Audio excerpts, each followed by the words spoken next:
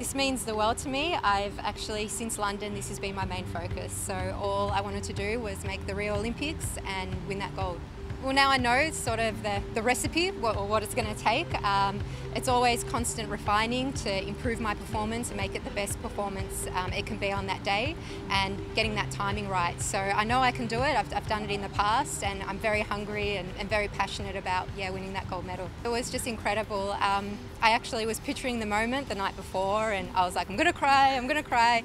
And I got to, when it got to the end of the day in the medal ceremony, I was like, I'm fine, I've got it together, I'm keeping it together. But as soon as she got up onto that podium and she started crying, then I just started crying, and we were just there bawling our eyes out, and we just hugged each other, and it was a really special moment. It's unreal. It's such a nice feeling, and to be able to share it again with Carmen, and now this time have her sister on board, one of my closest companions, Hayder, and my brother Ali, it's just an unreal feeling. Really looking forward to it.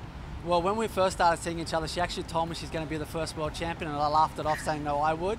So she's got one up on me there, but I told her I will get the Olympics before her, so I've got to back up my words and make sure I do it. Look, we're all definitely capable individually of winning an Olympic medal, I don't doubt that, and as long as we all work together and we keep bouncing off one another and keep pushing each other forward, because we've all got the experience now, we've all got the physical capabilities, and I don't doubt that each individual can definitely come away with an Olympic medal. It just comes down to putting it together on the day. It is unbelievable. It's still sinking in. I couldn't actually believe that I'm going to Rio with my sister and my two friends, Safwan and Hayder. It's been a lifetime of work, and especially after a failed London campaign for me, it's all the more sweeter representing Australia at Rio. I just want to really enjoy the whole experience. I want to obviously go for gold and give myself permission to have that dream.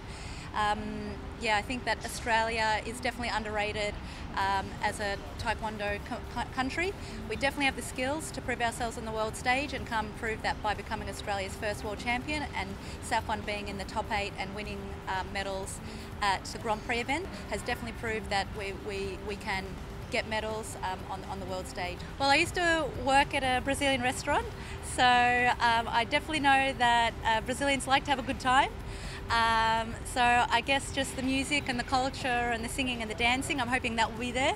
I do have a few friends that have already bought their tickets for Rio, and my family are hoping to go as well. So I definitely think there'll be a party vibe, but Brazilians love their sport, so I think that Taekwondo will definitely have a great crowd.